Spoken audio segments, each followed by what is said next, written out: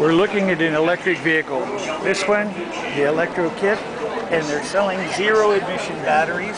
So this will give you an idea of the lithium phosphate batteries. Each one of the cells, the weight, the milliamp hours, the density.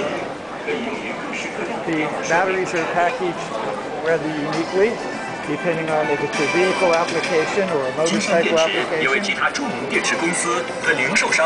The interesting thing about this is that most of the batteries are using that same standard battery pack arrangement, and that arrangement is designed basically to lock in on the back of the bikes. So this has been standard configuration and setup for use in almost all the lithium ferrous phosphate batteries. Pretty neat. I'm at Porter Power Limited. They have a wide range of battery packs and built-in aluminum extruded housing, and they have a unique handle connected with them. This battery pack is actually 60 volts at 10,000 milliamp hours, or basically about 10 amps. So it's 600 watts, or about a horsepower worth of batteries.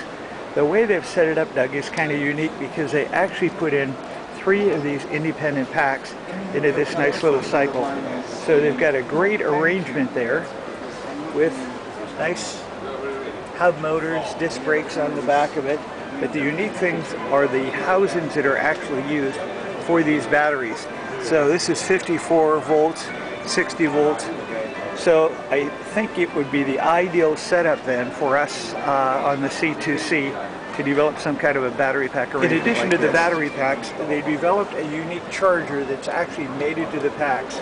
And what's nice about the motorcycle is that the charger is put in a nice pack mounted in the back of the cycle.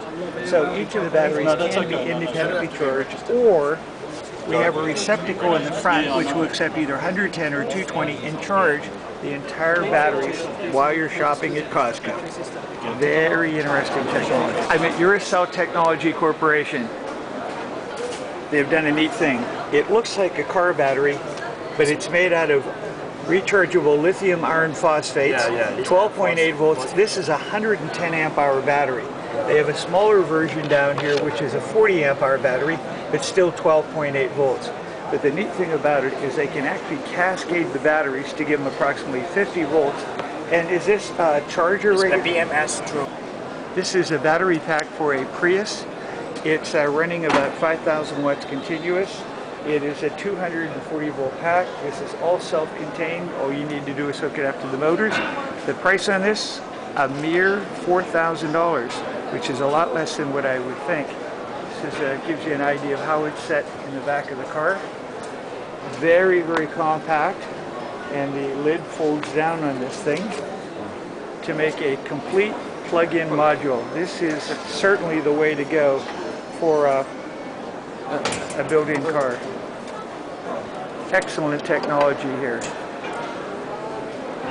Just need one of these in my special new vehicles that I've yet to build.